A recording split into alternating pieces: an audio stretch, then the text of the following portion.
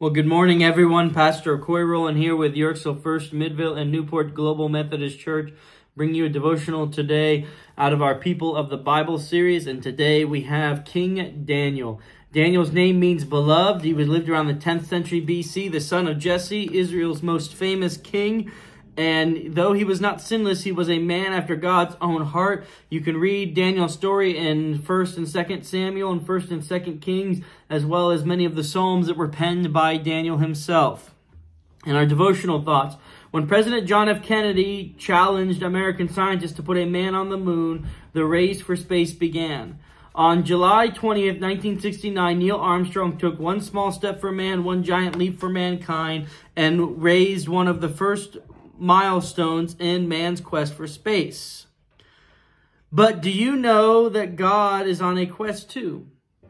He's not looking to conquer space that already belongs to him. God is pursuing men and women who have a heart for him. He is searching, as it says in Revelation 5:9, every tribe, every tongue, every people, every nation. And when he discovers those whose hearts beat in sync with his, the result is always intimacy with the Almighty. David was the kind of guy God was looking for. He admitted, "Oh God, you are my God. Early will I seek you. My soul thirsts for you. My flesh longs for you in a dry and thirsty land where there is no water." Psalm 63, verse 1.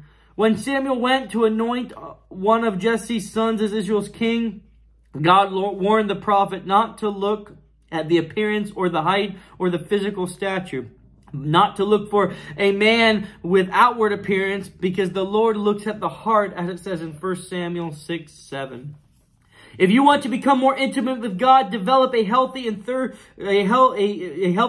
for him by meeting him in his daily word. Because God is on a quest for those who are thirsting for him. You're already halfway there. Just make sure you have clean hands and a pure heart, as it says in Psalm 24, 3-4. If you are clean before God and have a heart for him, God will quench your thirst.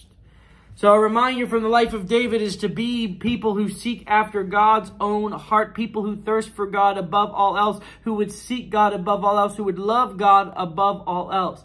This is the kind of people God is looking for, and I pray you are one of those people. Amen.